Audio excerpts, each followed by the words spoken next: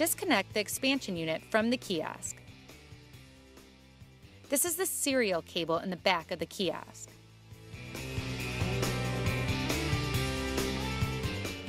Unlock the T-lock on the expansion unit.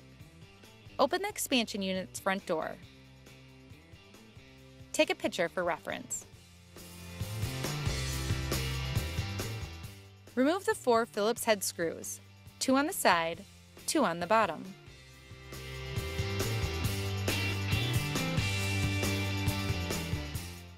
Take note of where the ground cable is connected.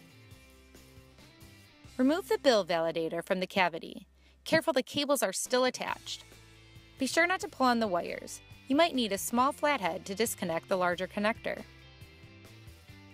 Remove the bill validator.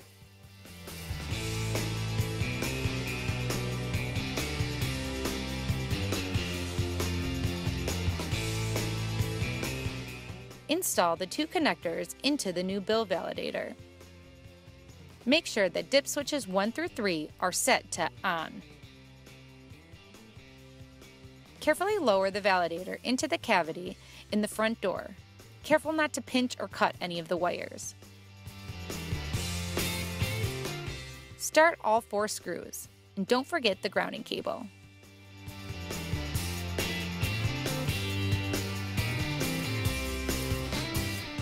Tighten all 4 screws.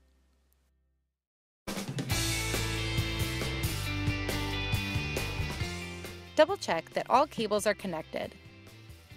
Reconnect the serial cable behind the kiosk. Switch on the power strip located inside of the expansion unit. Shut the expansion unit's front door. Check that the bill acceptor has power. This is shown by the lights in front of the acceptor. Test the bill acceptor.